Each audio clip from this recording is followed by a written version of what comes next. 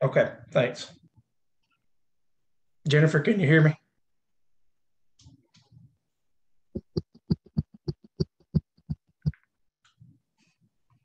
All right. Hello, everyone.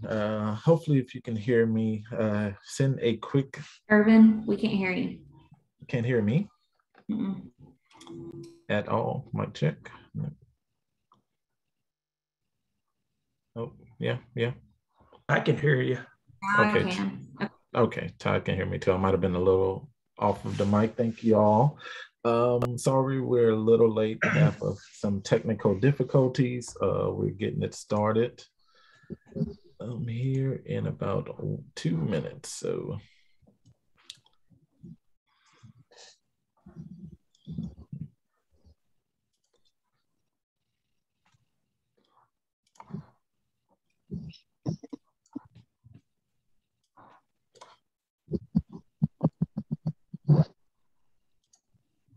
Right. Can everyone see the screen as well? Todd, you're good? I'm good. Okay, perfect. All right, thank you all for joining again. I'm sorry, I'm clicking like crazy. We're gonna give everyone maybe another minute or so to jump on, and then we're gonna get this thing rolling. We have 14, about 18 total in here. Good. Good number. That's a great number. Yeah. All right, again, one more minute, then we're going to get started for everybody.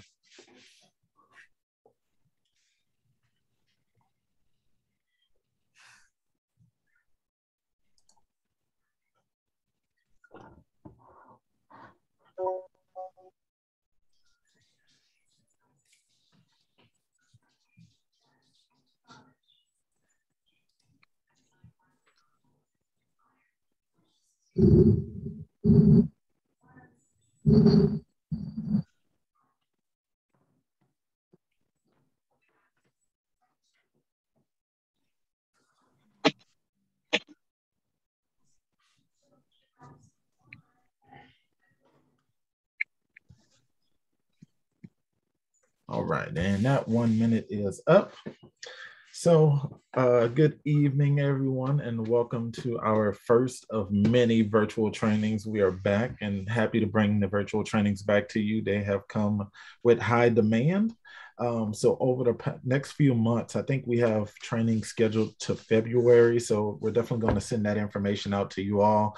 I think recently you only received the September trainings that we had scheduled. So look in here in the next couple of weeks, and I will be sending out the next couple of trainings all the way until February that we'll be hosting. So please keep an eye out for that. Before we get started, definitely if you have any questions or questions at all, please put them into the chat box and we will make sure that we get to them. I see a lot of people already texted when I asked if you could hear me. I see a lot of people already texted already. And so please use that chat box for any questions at all, because we definitely want these trainings to be as beneficial for you all. So no question, there's no dumb questions at all. So please ask away. Also, Another thing, if I can ask everyone to please mute your mics. That way we can make sure everyone could hear Todd as he's speaking throughout the training.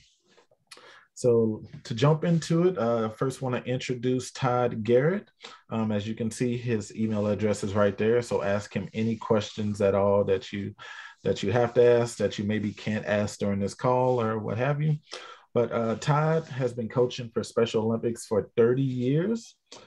He is the 2022 USA Games Team Arkansas head unified softball coach.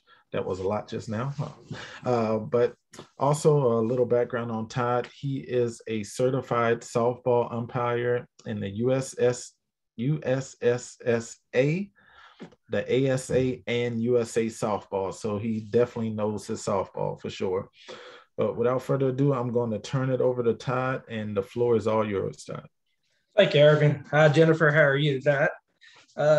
Thanks, everyone, for attending this. And we're going to try to make this brief as possible, that's for sure. But we're going to get into some in-depth, not only softball rules, but we're going to get into some in-depth things that we just need to cover on sportsmanship and everything else with softball. So we'll get started. Our sports season, it's May through November. The state events and unified sports fall games will be coming up November 20th, and that's unified only. And that will be at UCA, right, Irving? And then the summer games are traditional only, and that always happens at Searcy, most time in May. So that's the two events most time for softball. And our team competition, slow pitch, is unified team competition, which that will be the athletes and partners playing together. Then we have an individual skills contest also for the state. Our uniforms always consist of a jersey, either shorts. You can wear stockings. I think most times stockings is about out of date now. Most people do not wear these stockings, and also these sports shoes. All team members must have identical uniforms in the same color and design. We like for that to look good because you look good. I think if you look the part, you play the part sometimes, and also sense pride through your athletes and also your partners. So try to dress at least the tops all in sequence if you can, and either they can wear shorts or bottoms, such as baseball bottoms. And the caps, visor, headbands are optional for players. They can be mixed now, y'all. They can be. But if they are, one type is worn, they must all be the same color. So if you got, say, area 2, and you got area 2 green cap, let's try to keep the visor green with area 2, and so forth and so on. This is an important one for me and everything else. Athletic bottoms should be worn, such as shorter baseball type pants. Absolutely, as you can see in red, no jeans or cut off jean shorts at all. That's a pet peeve of mine. I think it's Irving, Jennifer's, everybody else's. It's just a pet peeve. So no jeans or cut off jeans are allowed at all. The shoes is very important also. We have had a partner or two every once in a while show up in the cleat, in the metal cleat spikes, as you can tell below. But anything that rubber soles, such as athletic shoe or rubber, turf is fine. Rubber cleats is fine. They can be worn, but your metal spikes are not allowed. Matter of fact, we will not let you play in that, and it could be an ejection if you are caught wearing them. And there's an example with the red circle around the red spikes. This is an example below here of kind of not what to wear in a softball game, if you don't mind. Kind of like khakis, just old cut off shirt, headband, everything else. That's a no. That's a no, no, no, no. No bandanas, do-rags, any kind of necklace that could get pulled off, earrings, anything like that. Denim, once again, may not be worn during the game or practice.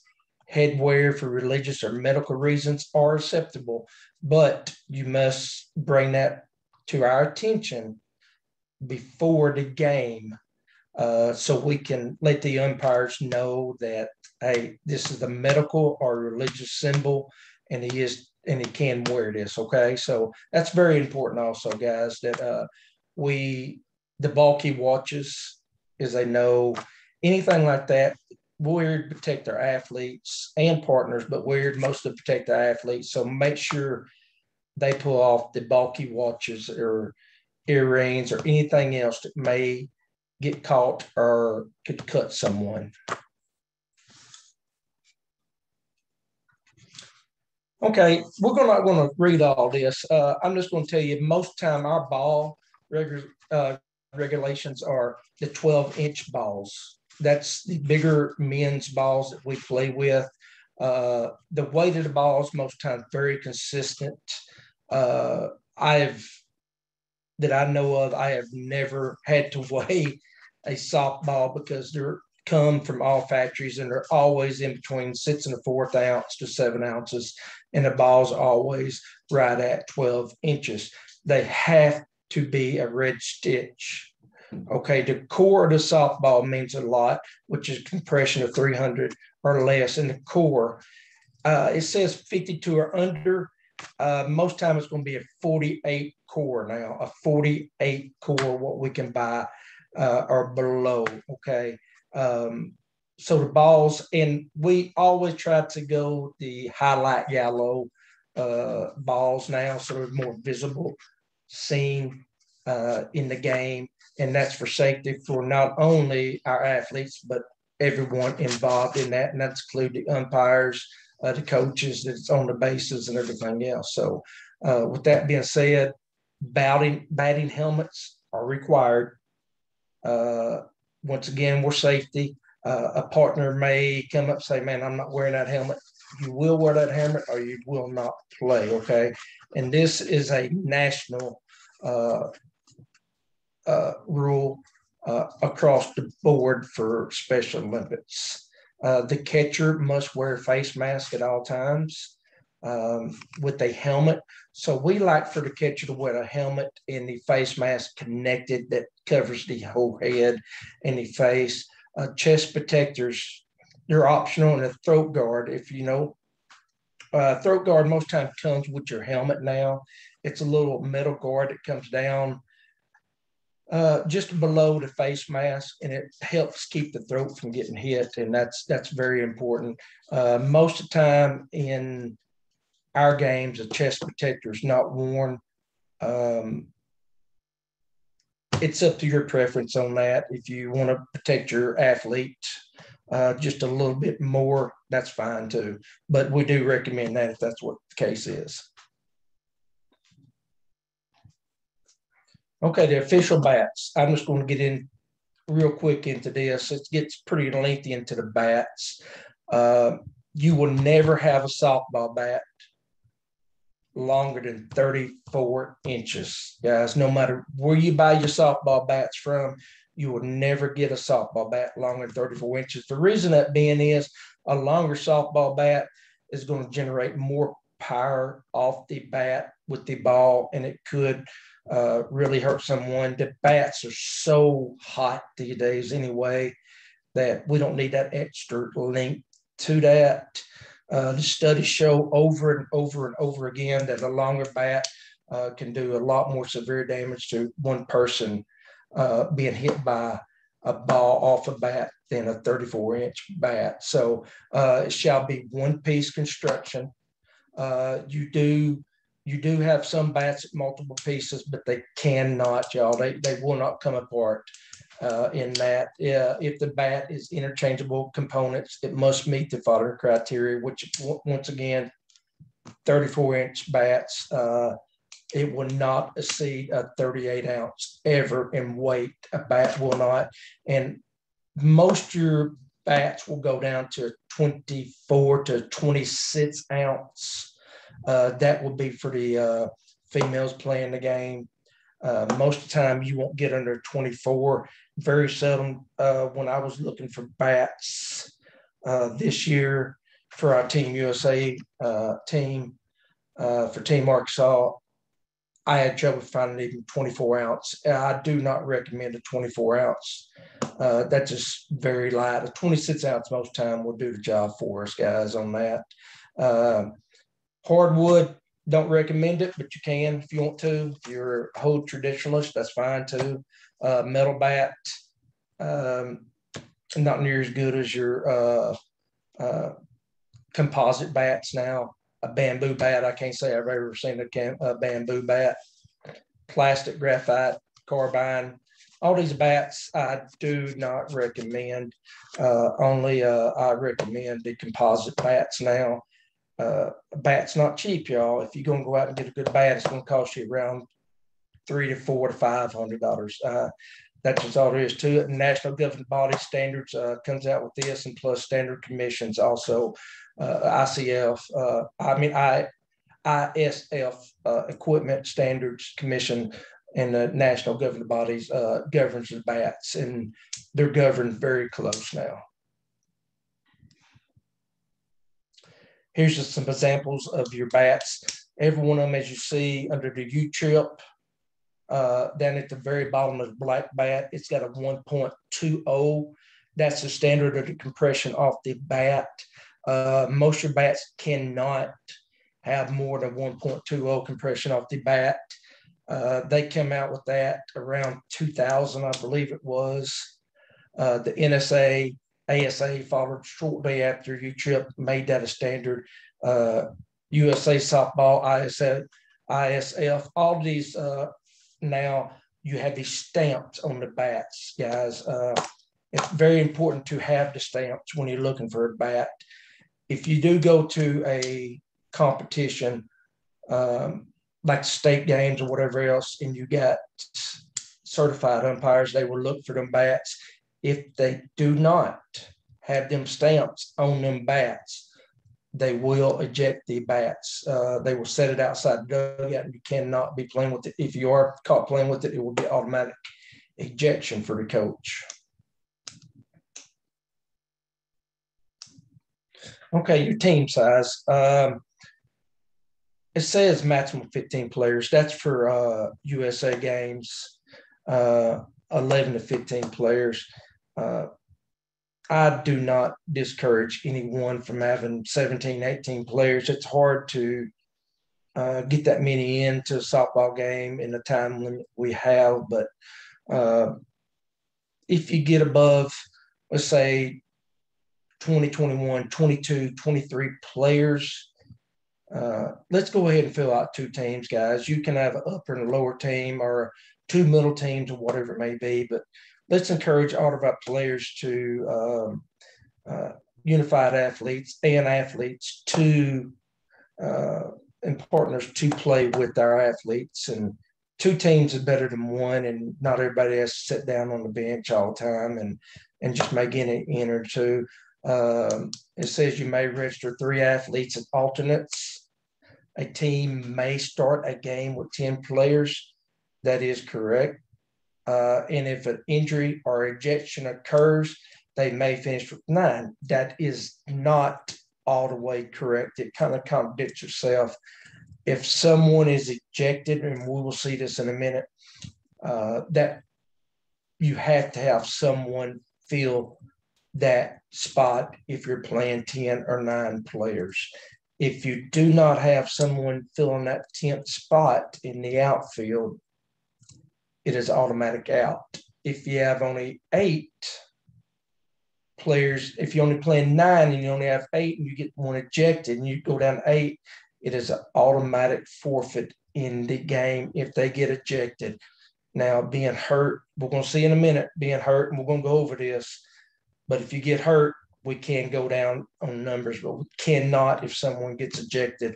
And games, yes, that is right. Games may begin with 9 players. Okay, so you can begin a game with 9 players. Okay, Irv. Gotcha. And just to backtrack for a second, Todd, Shauna Johnson said new compression for is 240. So will you keep that standard or will you use the old standard? Shauna, we go strictly by Special Olympics rules. So as of now, we're still keeping that 300 That is compression correct. right now. So definitely we go by the rules and we don't try not to stray from the rules at all. And Irvin, if I may add this, the U trip, I wish I hadn't even really brought it up. U trip has nothing to do with Team USA games or even Special Olympics. And we're standard by ASA and USA and ISA softball. So U trip has nothing to do with us. So kind of just ignore that. But I was just going the number of the compression on the bat and everything else from 1.20. So. And here's a short little clip of some kind of lighten up the move of rejection, guys. So.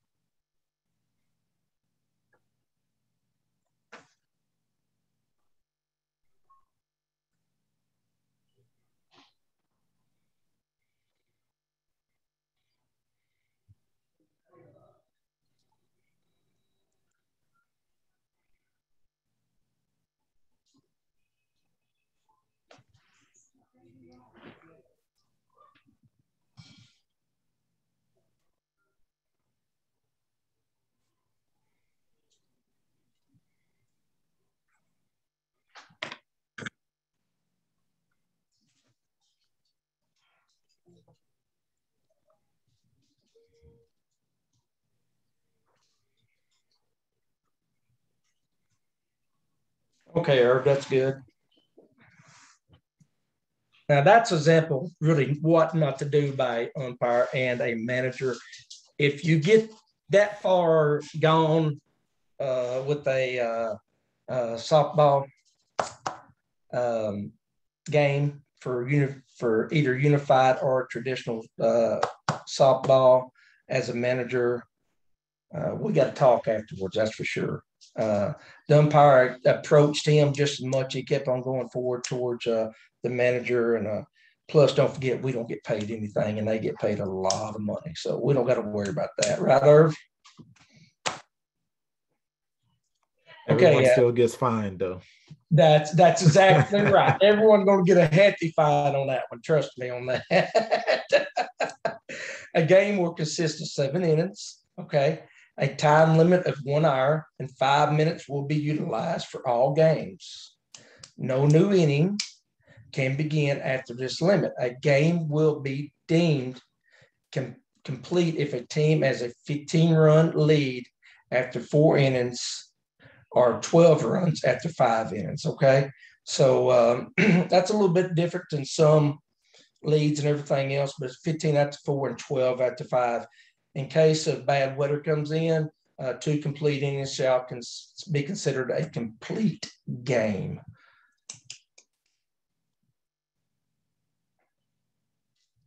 A foul ball following 2 strikes is an out.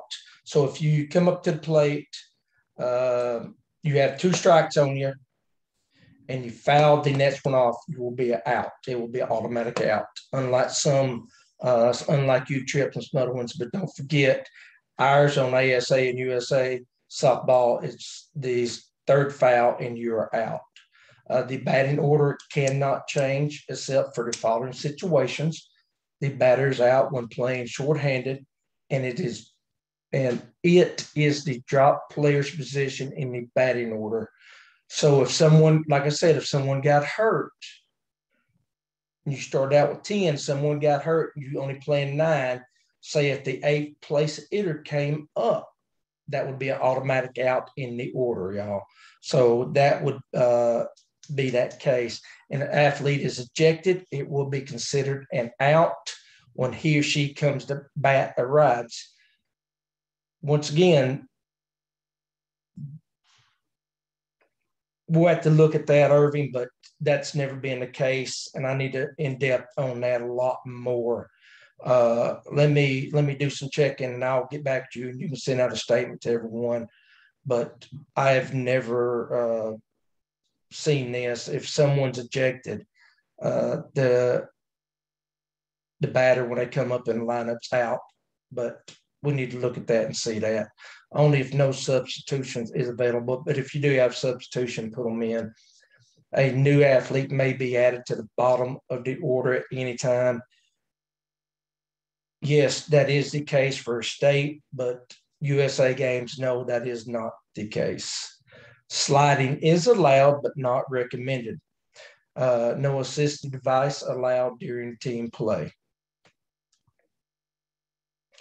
Here's some examples of sliding. We should teach our athletes never to slide head first, guys. Pete Rose made this really, really famous back in the 70s, but we should never teach an athlete, and we should always discourage an athlete from sliding head first. So many things can happen. Breaking fingers, broken wrists. I've seen about all of it. Let's do not encourage them to slide head first. And as you see Tony Gwynn on the right-hand side, he's sliding feet first. That's the way we should be teaching our athletes to slide. And remember, try to always teach your guys to run through first base. Do not have them slide into first base. It's a proven over and over again that all it does is slow you down. So have them run through first base. That's just a little side tip right there. And here's two more examples of how it can happen here. It cannot happen. Baez on the left, this is time he broke one of his fingers, I believe. He was injured, sliding head first. And then pretty good slides here. So Irvin, Jennifer, we want to do these quick videos right quick.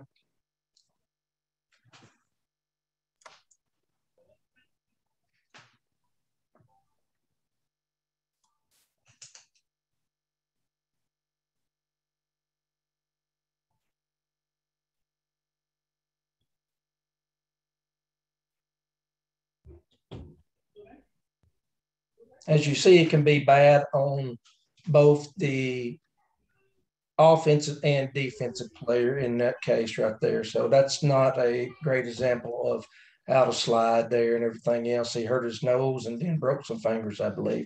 And Trey Turner on here, this is a pretty smooth slide. This just happened the other night, so I thought it was one of the best slides I've seen in a while.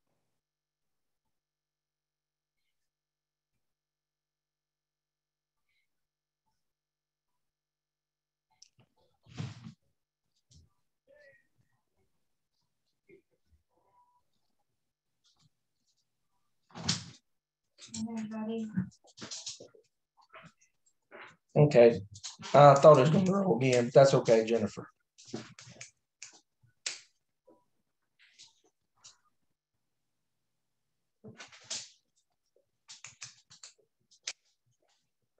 So remember, guys, it's very important that we teach our athletes to do these little things. That means a lot to us as a coach and their parents also, knowing they're safe and well taken care of, because softball's not always a no contact sport. Trust me, I played it long enough and I know. And even sliding feet first, you can get hurt, but it's less likely that you can get a major injury, unlike sliding head first. We'll continue on here.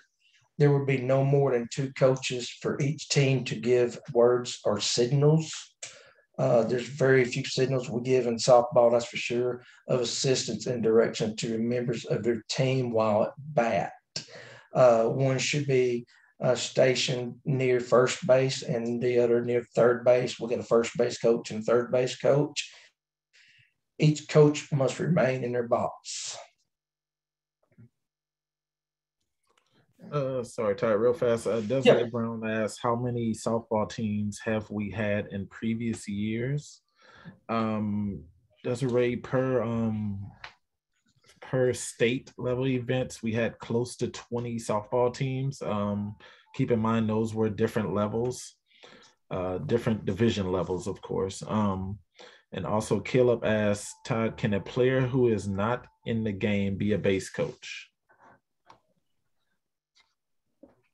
Yes and no. Yes, they can. I'm cool with that. Yeah, I'm really pretty cool with that most time, and I think Irving would be too. Uh, let's try to make sure the base coach knows what they're doing. That just to assist our athletes more than anything else. But yes, I'm okay with that. Sure. If you don't have enough coaches, Caleb, I'm more than cool with that. Yeah.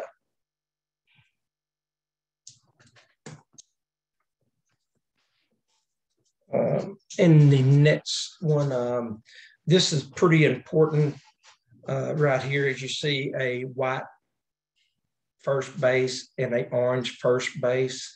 If a play is made at first base on any batted ball, any batter or runner touches only the fair portion, which is the white base, y'all. And if the defense appeals, if they appeal the play prior to the next batter coming up the bat, that runner will be out. Let's teach our athletes, and I'm hoping everyone has a safe bag at first base. Most your venues now that we go to will have the orange and white safety bag. Uh, that's just for all around safety, mostly for your rec leads and everything else. So let's try to teach our athletes and also partners that they have to touch the orange part of the bag. After the runner passes first base, they may return to either portion of the double base and may stand on either portion for the beginning of ever play coming up. So once you are declared safe, you can either stand on the orange or white. I recommend to stand on the white, but there always is a but. The but is, I'm not trying to get over your heads, but if you're in fair territory and the ball is hit and it hits the runner, he's out. But if he's on the orange bag, it is in foul territory and it hits him, it will be okay and he will get to continue to run the bases. All right, real fast, back to the chat. Caleb was asking that question from the viewpoint of having a unified partner. So I think that kind of answered his question. That's more than fine. Yes, yes.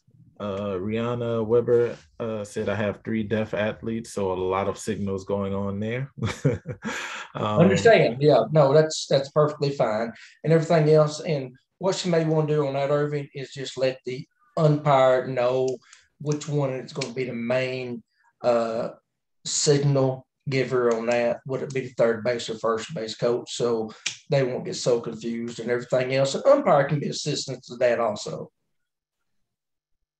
Ashley McAllister said, my husband is going with me to help be a partner if need and coach. I will be doing the coaching, but is it okay for him to help? Absolutely. Desiree Brown said, why is there a 2-color base? First time to be doing this. Sorry, not a dumb question at all, Desiree, but no. Todd, she's asking why is there a 2-color base? Okay, Jennifer, I don't know if you can do, but can you put your arrow over the orange portion? That is your safety bag, what we call a safety bag.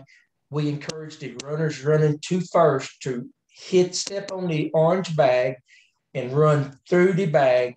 And that way they will be, it's for all safety. If you got to go to the white part of the bag, it's say if there's only a white part of the bag, there's more of a chance that the first baseman, the defender of first base, and the offense, the guy just got to batting, hitting the white bag, stands a more chance of getting injured. So it's all a safety bag, okay? So once they hit the orange bag and they're declared safe, they can go stand on the white bag now and get ready to run the second and third base and so on and so forth, okay? So it's not a dumb question at all. It's just all for safety for our defense and our offense playing the game. And trust me, we need a lot of safety measures on that. And Shauna Johnson said, we have several connections with athletic companies that sell bats and uniforms, so they will look into getting sponsors. I love it. I love it. Good. Back to you, Tad. Okay. Tiebreaker, extra innings. This is something most of us is not, when I was reading over this international rule, most of us traditionalists in American baseball probably do not like this rule, but starting with the top of the eighth inning or only first inning after the time limit, which say if we're sits in the time limit, that iron 5 minute runs out. We got to go extra innings, game's tied 7-7. Thereafter, the offensive team shall begin its turn at bat with a player who is scheduled to bat in the last one. Listen to me, the last one that made the out in the sixth inning, the last batter made the out in the sixth inning will take second base, will be placed on second base. That's an international rule. The player who is running can be substituted according to substitution rules. So say if John come up, bottom of the sixth, made the last out, we go into the seventh inning, time's run out. And if you got Hank over here that you want to take John's place, let's say, at second base, he can run faster. You can do that. You can substitute him in, okay? So kind of gets tricky there, but whoever made your last out at the bottom of the inning, or it'd be your top inning because you're coming up to bat next, you have to start out with the person making the last out at the top of the sixth or top of the seventh going into the eighth inning. I know that's confusing, but I do not like it. Probably just like anybody else doesn't. But it's a rule that we got to go by, and that's a rule that we do. And so if you got any questions on that, do not hesitate. It's no dumb questions on that, and I'll try to walk you through it, that's for sure.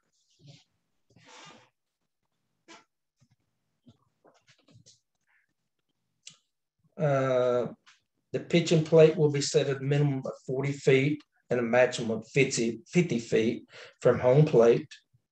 Okay, so we kind of adjust there for the competition levels and everything else. For unified competition, the plate may be moved back to 55 feet, and that's for safety purposes only, of course, and everything else. But most time it's set at 50 feet and stays there most of the time. And most time the pitcher, let's say, can scoot up to encourage the athlete to hit the ball, and so they can see the ball better. The pitch starts when the pitcher makes any motion that is part of his or her windup after the required stop. So you got to come to a pause before you go into pitching a slow pitch softball. You kind of present the ball as a courtesy, and then you start to wind up and you stop and a pause for a second, then you go into pitching. The pitcher must deliver the ball towards home plate on the first forward swing of the pitching arm, past the hip and underhanded motion. The pivot foot must remain in contact with the pitcher's mound or plate until the pitch ball leaves the hand. So he has to be in contact, either front, back, side, or whatever of the white pitching plate on the mound when the ball leaves the hand.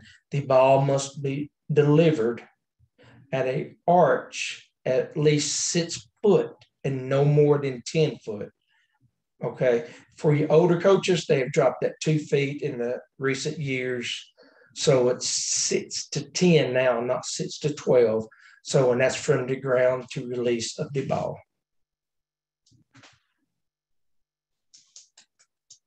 Uh, 10 players, pitcher F1, catcher F2, first baseman F3, second baseman F4, so on and so forth. As you can read that, I'm not going to go through all of them.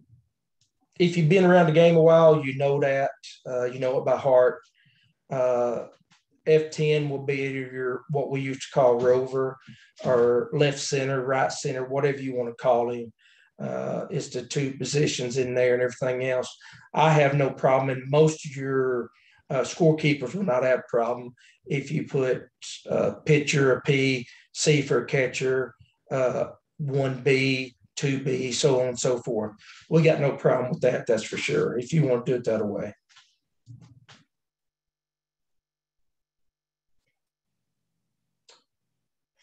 The batting order must show the first and last name, uniform number, and position on the lineup card, and must be delivered before the game by the manager or captain to the scorekeeper at the field. Most time it will be to the scorekeeper, and also most time you will bring one to the umpire also, so he can make his changes on that too. And unified, the lineup card shall be designed as A for athletes and P for partner next to that player's information. The batter must have both feet completely within these batter box prior to start of the pitch. They may touch the lines, but they have to be in, and the lines are considered in, but no part of the foot may be outside the lines prior to the pitch, or it will be considered no pitch. Here's an example of a lineup card. Some of my favorite players of all time, everything else. As you see, you got the numbers, you got the batting orders, F6, shortstop, F4, second base, F8, center field, going down, and you see that. But I have no problem on the right-hand side of position if you putting pitcher, catcher, first base, 1B, 1-2, SS for shortstop. I have no trouble with that at all, that's for sure. And then, Jennifer, you scroll up some, I think you can see our substitution, our subs at the bottom of that card right there. And I don't know if it shows it up all the way or not, but you get kind of idea about that. And that's, that's fine. But that Jim Edmonds, Trevor Hoffman, all them will be your substitutes and everything else. And you just fill them in, and you have another spot underneath their name, say like Ted Williams. If you go back to that, Jennifer, right quick.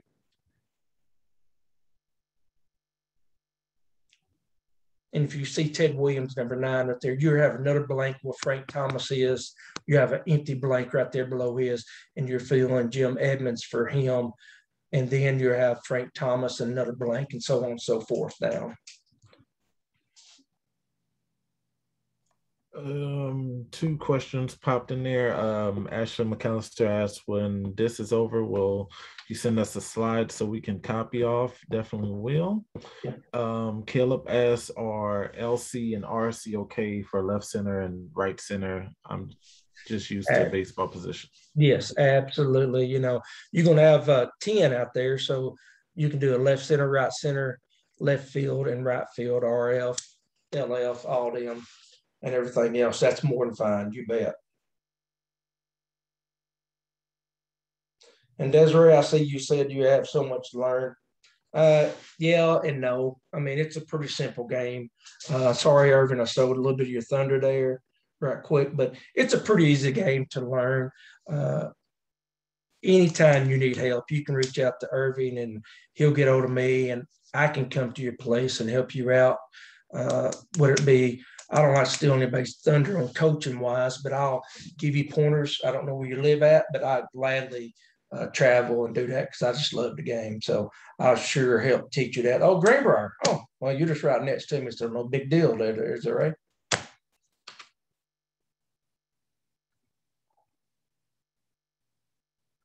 Okay, a ball is called by the umpire for illegal pitch. We're not going to get in depth in this, y'all. We're not going to go very far into this because we could go pretty far into this, and I'm just not going to do it. A ball is called by the umpire for a illegal pitch ball that does not enter the strike zone, touches the ground before reaching home plate, touches home plate at which the batter does not swing. That's where we're going to leave that at that. Okay, guys, we're not going to go in depth on this. Fielding, the infield fly rule. Once again, I'm not going very far into this. The infield fly rule will be in effect when there are less than two outs and there are runners on first and second base or even loaded, okay, the umpire will announce infield fly rule is in effect. He'll say infield fly, the batter's out. When one of the above conditions exists and the batter hits a pop fly in the infield. Now, we're just not going in depth in that, Irving, because I could go far in depth into that, and I'm not going to do it. And I will say this, do not get mad if an umpire, if you have a partner playing shortstop and third, let's say, right quick, y'all, and a ball is popped up and it's shallow left field, the shortstop goes out and makes a play on it, and he calls an infield fly.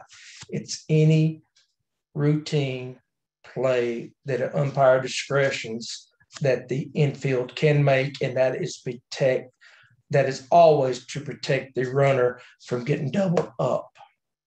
Okay, do not forget that. And just real fast, something I didn't say at the beginning. With the virtual trainings, of course, we're shooting for like within an hour, well, about an hour each training. Of course, you all know that means we can't go over every single aspect of a sport. So we definitely encourage you to look into the rules, reach out to other coaches and things of that nature, just to get that advanced training, I should say, for lack of a better term. 2 questions, Todd. Please clarify one thing: no infield fly rule if there are no base runners, correct? That is correct. Okay. And there's no infield fly rule, guys, if there's 2 outs or more. Or, 2 outs, okay, guys? Because the third out would just knock it out. But like I said, 1 out or below, infield fly, because you're protecting your runners from getting doubled up, because a lot of smart players could let that ball drop and they can get a tough play. And Desiree said, so softball is only a unified game. Just to answer that real fast, Desiree, for Arkansas, we offer traditional and unified, but most of our teams lean to unified competition. That's why we talk about unified softball a lot, because most of our teams are unified. But we do have a few traditional teams around the state that compete more on a local level. But as far as like state competitions, unified has been what everyone has been asking for, creating teams towards, I should say. And top in the unified.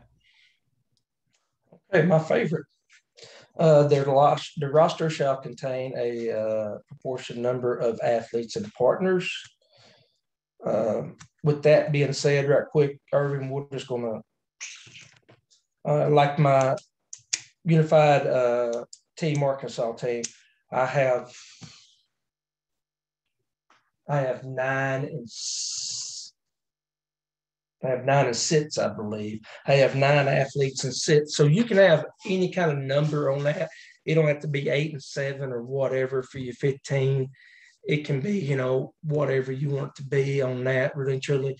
But I try to take more athletes than partners this year, just because I rewarded some athletes for being with me a while, and this may be their last time going. During competition, your lineup shall never exceed 5 traditional athletes and 5 partners. So you got to have 5 and 5 on the field at all times. Okay, and this is why we make it. It's a fun game. Now I have let some teams play with 6 traditional athletes or your athletes and 4 partners. I have done that, and that's fine to some degree. The batting order shall alternate athlete and partner or partner athlete. It doesn't make a difference which way you bat them in the order, but it's got to be an athlete, partner, partner, partner, athlete, partner, athlete.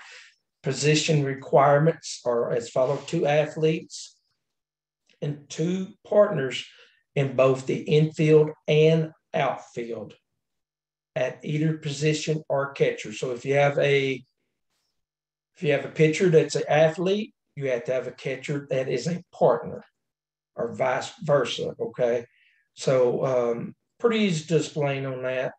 No matter what the batting order, athlete, partner, partner, athlete, and you got to have 2 in every position to an infield, to an outfield, either a pitcher or a catcher athlete partner role.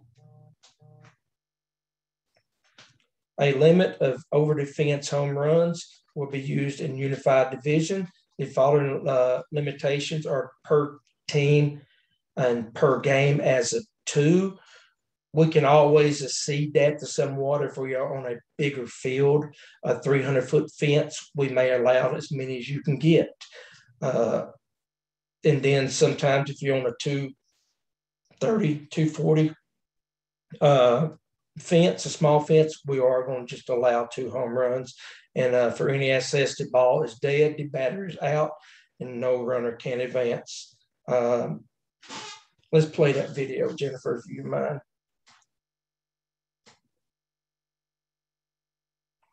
Can we get the volume on that? Because this is a good one, Jennifer.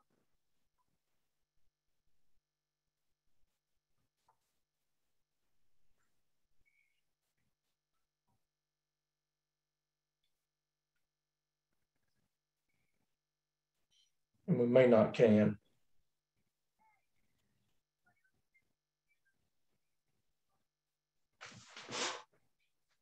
And that's okay, but that's an older video. I think the volume does it better than anything else.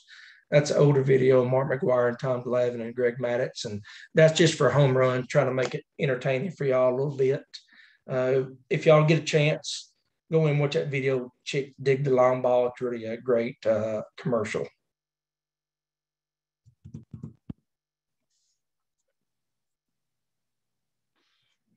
Okay, let's dive into sportsmanship rules. And you can find this, and I found this right off our Team USA sports rules by the governing body of USA Olympics, Special Olympics Committee. Disqualified player is prohibited from playing, but can remain in the team area or serve as a coach. Okay.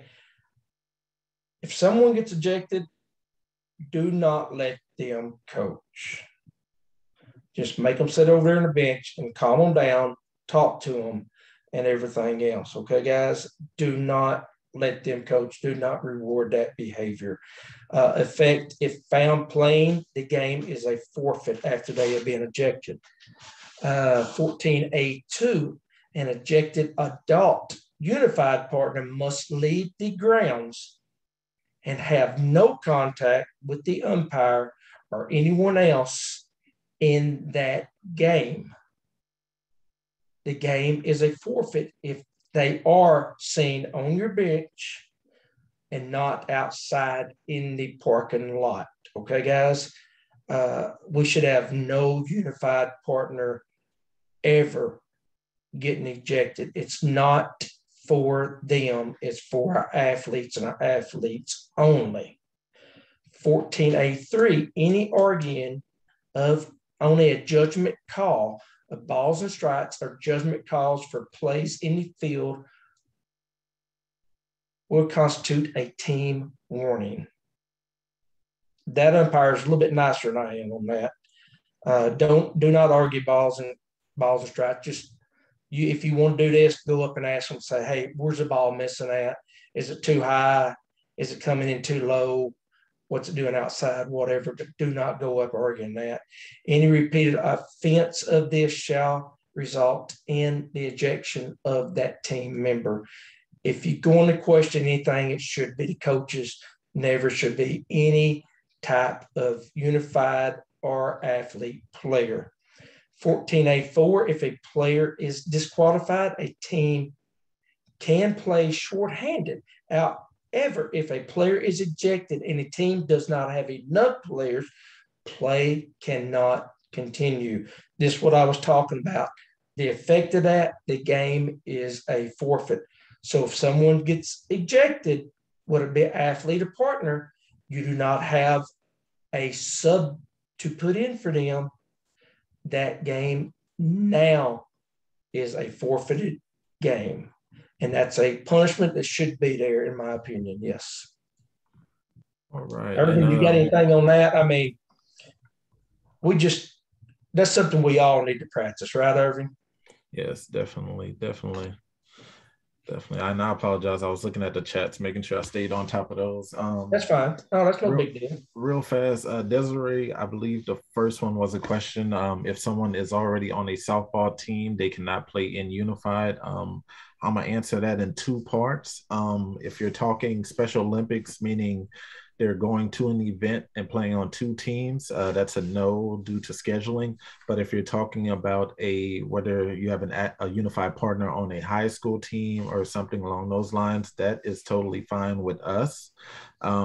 Meaning Special Olympics, they can play. Unified sports is for athletes with and without intellectual disabilities. It might be another issue on their coaches or their high school coaches' perspective. So that's an issue that we really don't tackle. But as far as them playing Special Olympics, that's totally fine. But also one thing that we definitely look into is partners taking over the game. We try to limit that as much as possible. So if you have an athlete that's playing second base and they're running to the home plate to try to get her out, that's something we try to limit. So that's the only issue there. But other than that, they can definitely play. Can males and females be on one team? Yes, they can. With that, if there are males and females, most likely they will play in the male division. But most of the time, most of our teams have both males and females, so we usually don't really run into that problem as far as divisioning goes. And yep, I think that's it right there, Todd. Okay.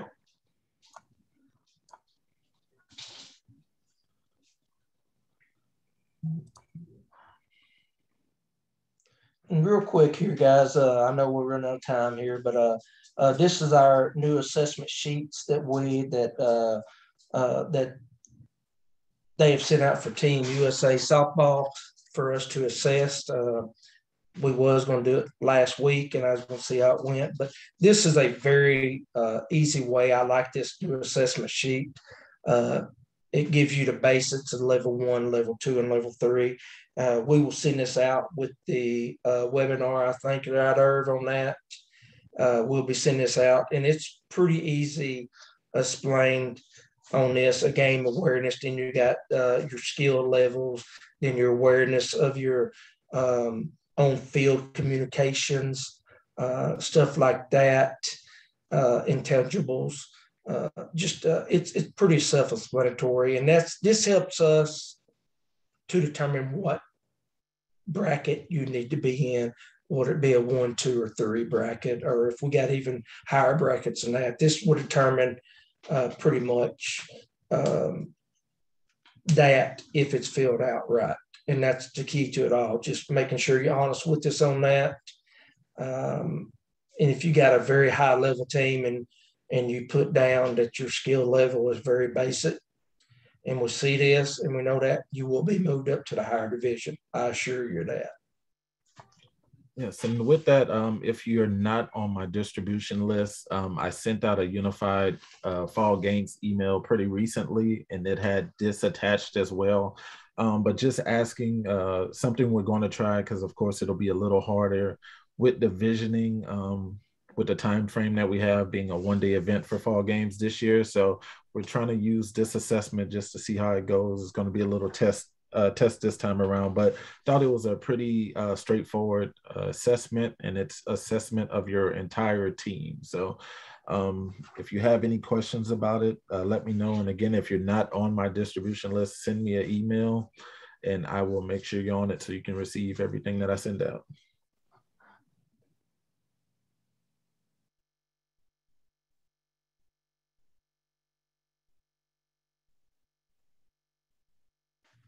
Okay, the event in base running, the purpose to measure the athlete's base running abilities, description bases are set up like a baseball diamond in position, 65 feet apart. The athlete starts at home plate, runs around the bases as fast as possible, touching each base in route, first, second, and third, and then home plate. The timer out elapse a second and subtracted from 300, determine your position on that. So this is the older way we used to do this, and you tally up your points on this, and we'll see where we stand at. Like I said, this is the throwing. You have them try to throw in a straight line here as far as they can. We're looking for not only distance, but the accurate of the throwing. And the player being tested stands behind a restraining line back far enough to take. And we will send this out also. And then we measure that and we see how we do on that without stepping over the restraining line.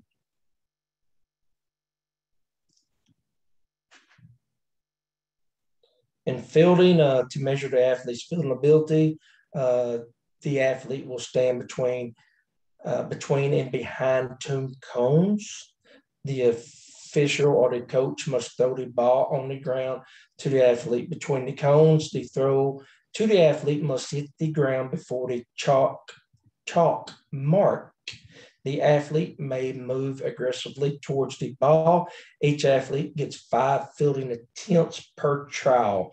Each athlete receives 2 trials.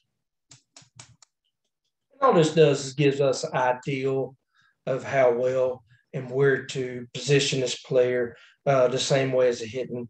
We're doing the measurement of the athlete's ability to hit from distance when hitting off a batting tee. It's going to be the same standard batting box. The athlete instructed to hit the ball off the tee. The athlete receives 3 attempts, okay? And if you're doing unified, you can do it the same way. If you want to do it, you can use your partners the same way, guys. And I suggest you do that. And that gives us accurate scoring on where we need to put you. Like Irvin said, it's going to be a one-day event. If we have 20 teams, we've already got to get going and everything else. So this all just helps us out to some degree. Irvin, it's you, my man. Thank you, Todd. And I just put my email address in the chat box. So if anyone needs to email me, please send me anything. Also, I think Todd's email was at the beginning. I will scroll back up there before we get out of here. But if there's any questions at all, please do not hesitate to reach out to me. For time purposes, I won't dive completely into the training and progression plan, but it's really just the steps to becoming a certified coach. All you do is go to specialolympicsarkansas.org. You'll click on Get Involved, and then under the Coaches tab, you'll see the Coach Training and Progression Plan. And that's where you'll find the entire plan of what you need to become certified. As you can see right here, protective behaviors, concussion training, sport-specific training, which you're doing today, and also a general orientation. That is a one-time deal. And for those who haven't taken it, we'll be offering that in 2 weeks. And I'll show you these dates here in a second. But for those who are looking to become certified, if you haven't been yet, go to specialolympicsarkansas.org, get involved, and click on that coaches tab. And that's where you'll find that coaches training and progression plan. It's a little packet and it has step-by-step of what you need to do. And I'm pretty sure most of you have already knocked out most of the requirements already to become a certified coach. So let me see, I thought I had a question. Certificate of completion, that's one thing I'm working on right now. After this call, you guys should be getting a certificate here in the next few days, or a link, I should say, to download your certificate from this training. So you'll get that here in the next day or so. So you'll definitely, that should be looking for that in your email. Upcoming competitions, these are 2 that I have on here. There is a regional unified softball tournament October 23rd in Walnut Ridge. I said spaces are limited because I know, I think Doresa's on the call, but Doresa will be one of the key contacts there. But let me know if you're interested. If she has spaces available, then we'll let you know for sure. But just send an email over and we'll see. But the registrations there are due October 15th. and also Unified Sports Fall Games. Again, I sent out an email again today for those who are in my distribution list with information on that. But that'll be November 20th at UCA, and registrations and assessments are due by November 1st. So please send me an email if you're interested, if you have not received that information yet. Upcoming virtual trainings. These are the two that we have for the rest of the month. Bowling is next week, Tuesday, September 21st at 6 p.m. So same time, same place. General session and coaching 101, Tuesday, September 28th at 6 p.m. For those of you who are first-time coaches and have not gone through the general session, it is a one-time deal that you'll need to do. So please try to join us there. I'll be sending out another link again if you haven't received the link, but if you have, which I'm pretty sure if you're on this call, you have, but register for those other trainings as well if you have not done so already. But other than that, if there are no more questions, sorry, let me look. You're going to file the certificate, or are we going to need to send it back to the office? Asking everyone to send them back to the office. I know some people, sometimes there may be multiple people on one account that are watching the video, so we don't have a way to really keep up with who all's watching accurately, I should say. So please print out a copy or save a copy on your computer and email it to me. I'm trying to put them in as they come to us. So please send any certifications that you have for any of these virtual trainings or any other trainings where there's concussion or what have you that you're taking. Please send those over to me as well so I can try to get them into the system. But on this page, you can see my email and Jennifer's email if you have any questions at all or any suggestions for future sessions. As I said, we are looking to confirm the next couple months of sessions all the way till February. So you'll see that here in the next week or so. And that way we have a lot of sports sessions and a lot of trainings outside of sports specific things. You can learn more about LETR, you can learn more about athlete safety, things like that. So that's one thing we're trying to do and keep these virtual trainings going because they have been a hit and everyone is loving them right now. So does the website have the training scheduled after September, or should we be on the lookout for those? They are not on the calendar yet. They should be. Oh, I got you, Caleb. You said ignore it, but we will have them out to everyone fairly soon. They should be confirmed by this week. But I think that is all I have. Give me a quick second. We'll go back up to the top real fast. This is Todd's email. I think everyone can still see it. If you have any questions for Todd, please don't hesitate to reach out. I know he'll definitely help you with anything that you guys need. But if there are no more questions, thank you all for joining us. And please tune into the next training, which is bowling, coming up next week. So see you all soon. And again, thank you, Todd. Oh, you're welcome, Irv. Thank y'all for attending. Everyone have a good night.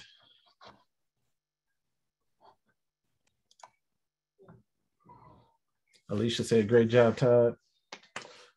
Desiree said, thanks. Ashley said, thanks. Thank you all. Thank y'all for joining us. I think it went good, guys. Thank y'all so much. Valerie said you did a terrible job, Todd. No, I'm just As kidding. always. She said awesome job. Jennifer, thanks for logging me on. Appreciate it. Jennifer ain't there no more, Irvin? She's still there, but she just don't want to talk tonight, I see. Hey, bud, call me if you need me as always. All right, see you next week, Desiree. See you, buddy. All right, y'all have a good one. Appreciate it. Bye.